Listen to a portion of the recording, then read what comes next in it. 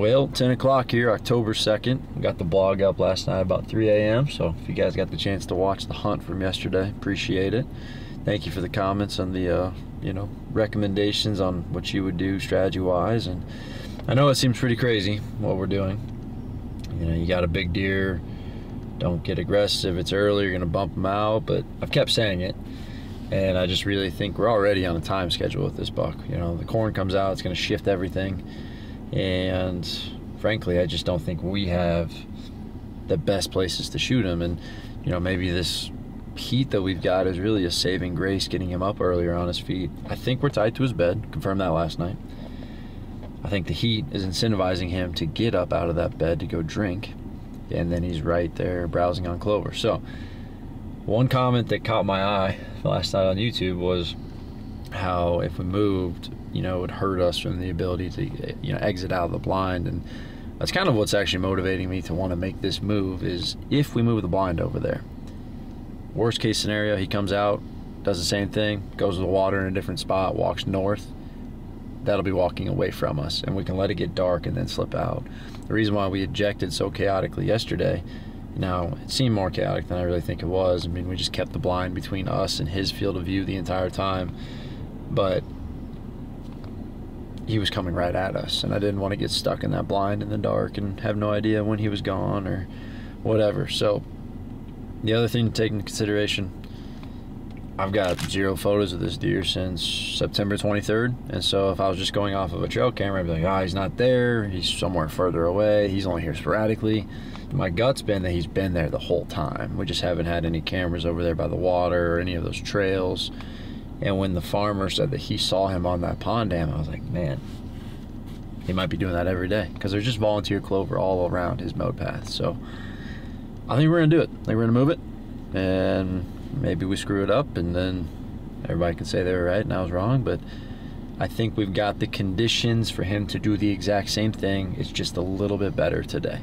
The trouble is, I don't know where exactly we're gonna put it. I want to get it where he went down into the water hole.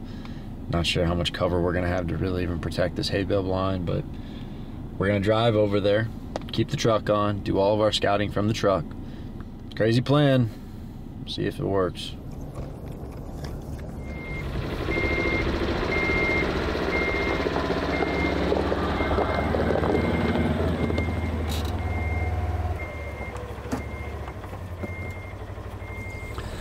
All right, well, we just got permission to use this Ranger and the trailer, and that is what the landowner typically is driving around every day. So we really are giving ourselves the best chance to be normal.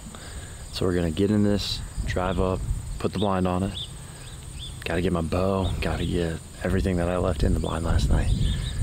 Wind's perfect, again, blowing right at the house. We're gonna go move it right next to all these shrubs where this buck came out last night. So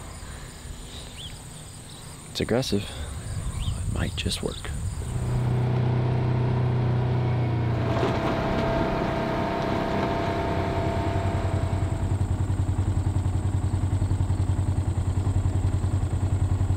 That patch of thick grass is where he went in. From here, it'd be a 20-yard shot.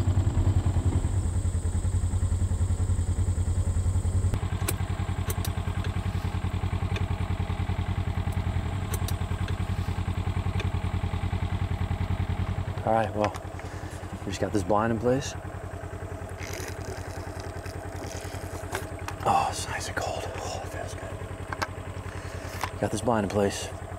We moved it 20 yards from here is where that buck went into the water. I saw him. We didn't get that on camera, but he came right down this pond dam, and based on what he did yesterday, he'll be broadside at 20. So this is the best that we can do. We're using this little natural grass line right here. It's got some shrubs in it as our back cover. Hopefully that'll help make us fit a little bit better than just being right out in the open. But it's the best we got. I think this was the move, and we'll find out tonight. Fingers crossed tonight we get a shot.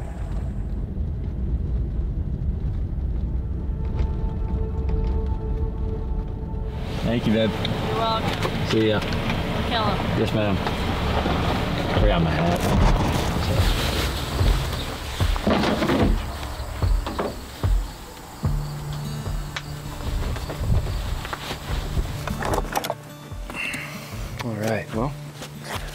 it is. Night 2, chasing this deer. We made the move today, midday, the hay bed blind. Some said it was a good idea, some said we should stay. My gut told me that we needed to get over this water, so high anticipation hunt, let's go get after it.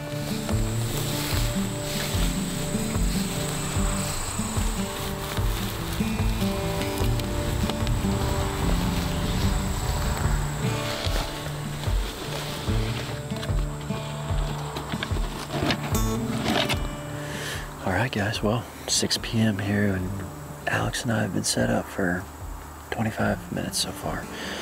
Spot looks beautiful, and the anticipation for tonight's hunt is extremely high. We are about 15 yards from where that buck, when I spotted him up at that apple tree set, when I saw him walk out of this tall grass, go right into the pond, and we're just praying for that, you know, broadside shot, 15 yards. But volunteer clover all along this pond dam.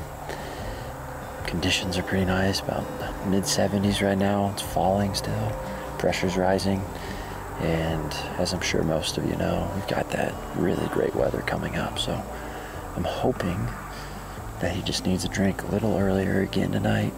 We're in here obviously after that drop tine on the MRI, but you know, that Big 10 is in the area. I did have him going back to bed near this really big acorn tree that Gavin and Joy and I identified the first time we actually ever came here. 6:40 in the morning, somewhere in there, he was right there. So that creek crossing is kind of where he's at right now, but there's nothing to say he doesn't go on a stroll. He knows this water's here. I know we've got him on that camera often, and we're gonna tuck in, enjoy this nice breeze coming out of here. Once that wind does die off, like it's forecasted to, our thermals will fall right into this pond. So we're gonna keep our fingers crossed for tonight's hunt. Big deer in the area, made an aggressive move. We'll see if it pays off. Hopefully it gives us the opportunity.